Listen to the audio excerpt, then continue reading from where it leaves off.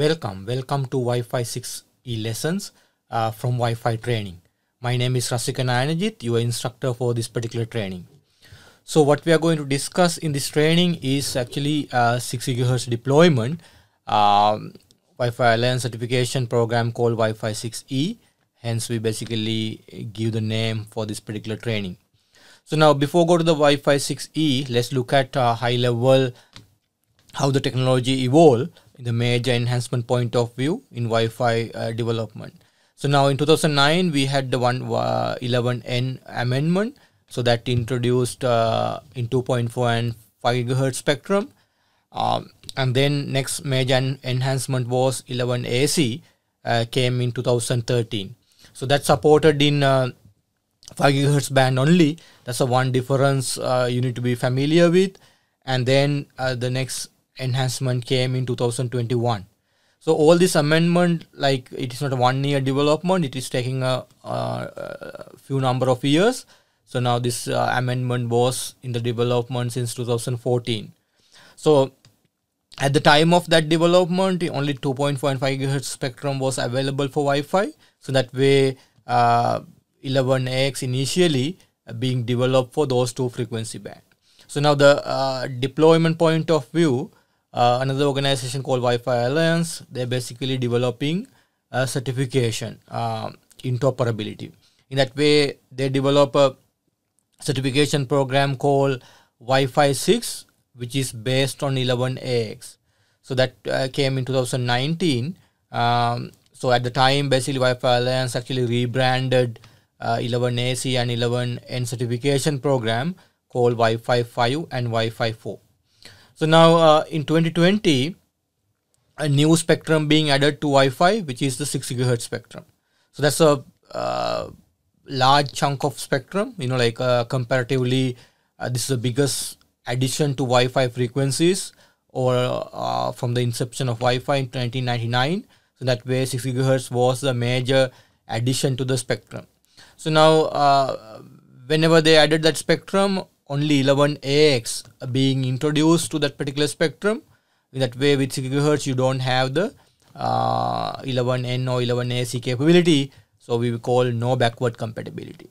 So now, because this new spectrum being added, so certification point of view, Wi-Fi Alliance came up with a new certification program called WiFi6E, which is the 11X deployment in 6 GHz. So that came in 2021.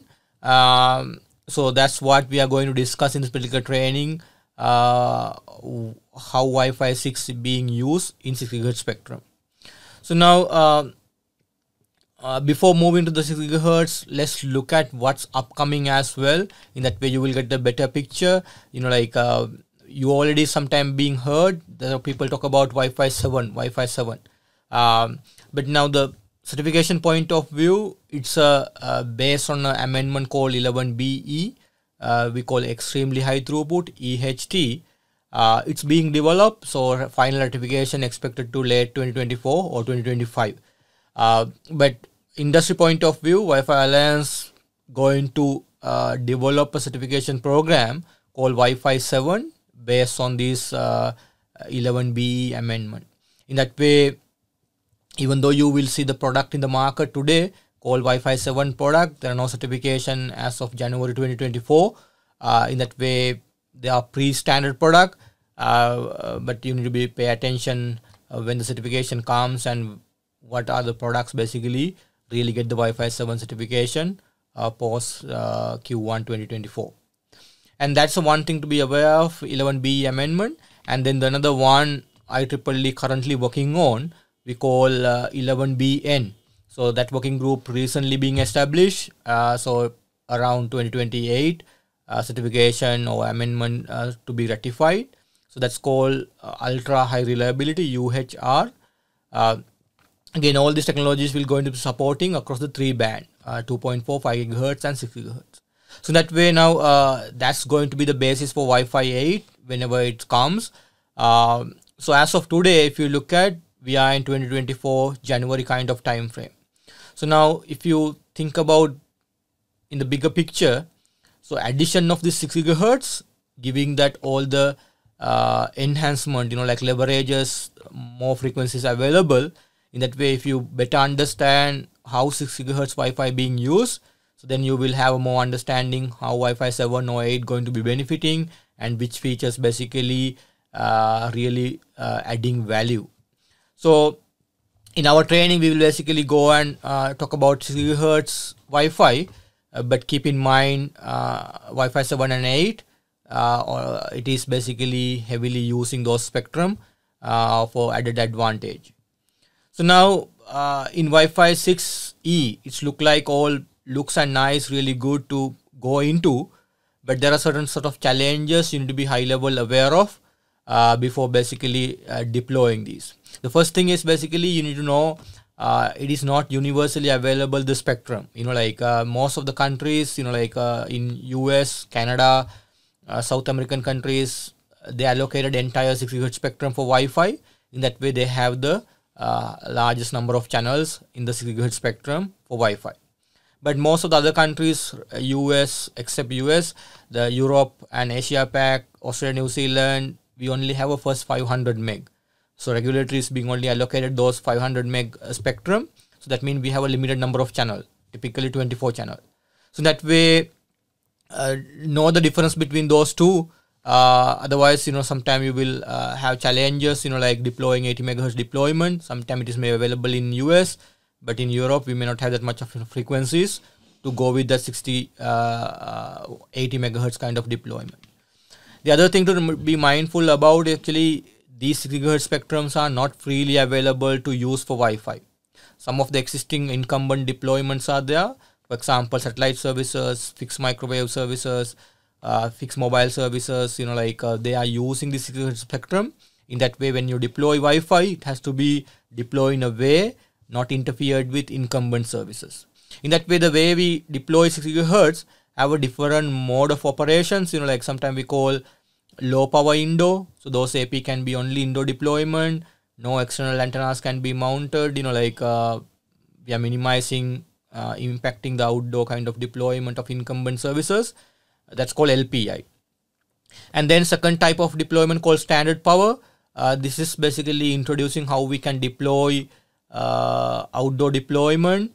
Then we have some coordination required, what we call AFC, automated frequency coordination, which is very important in the standard power deployment.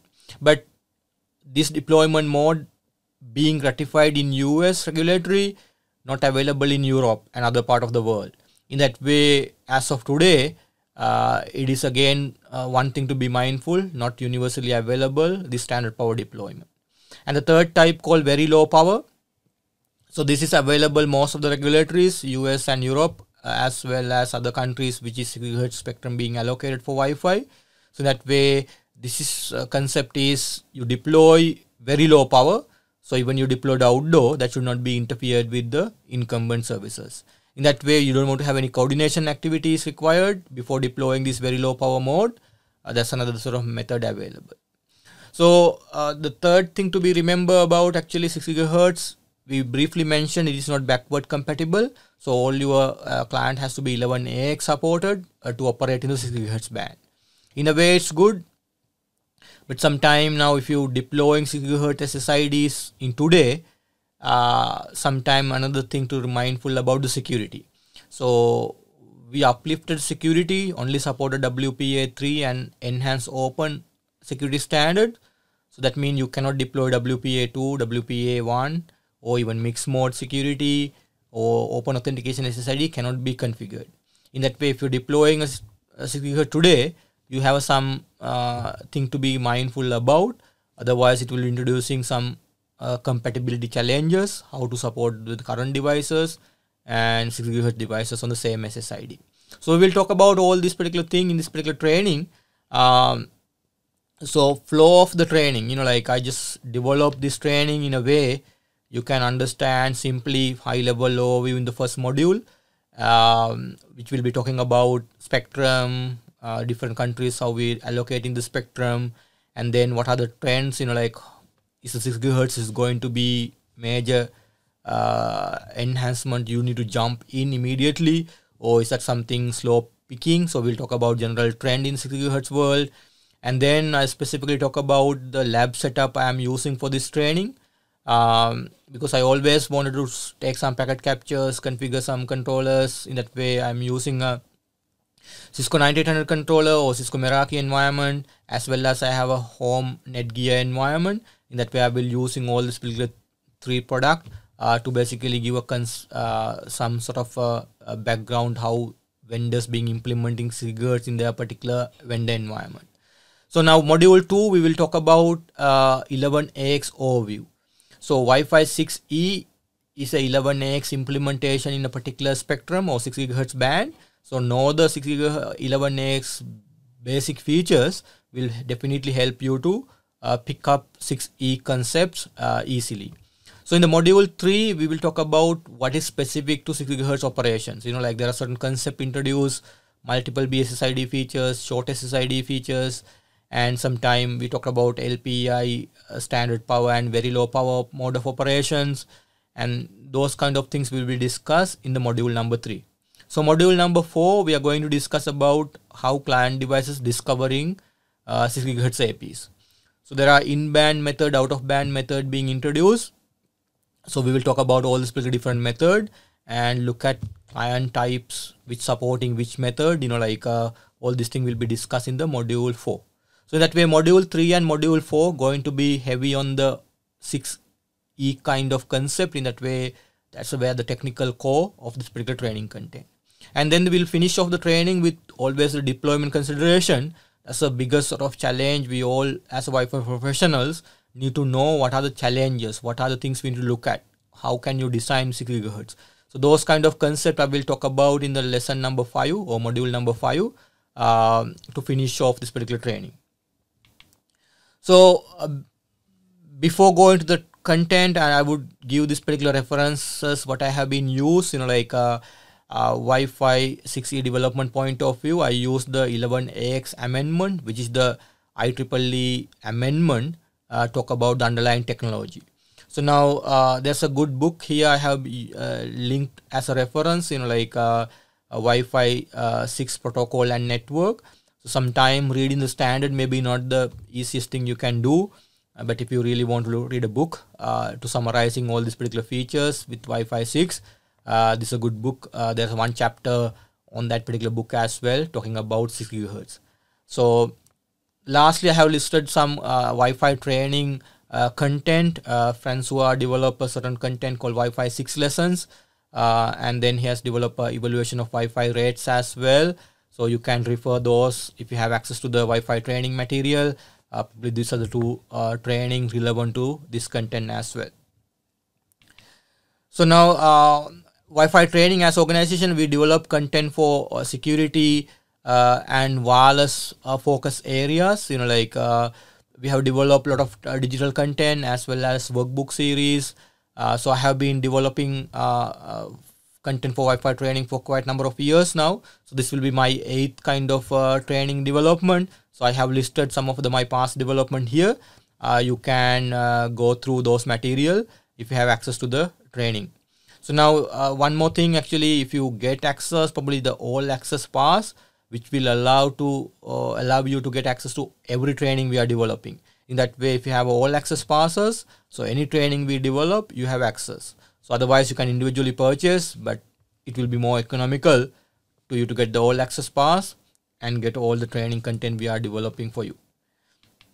So a little bit of myself, I am a senior instructor for Wi-Fi training.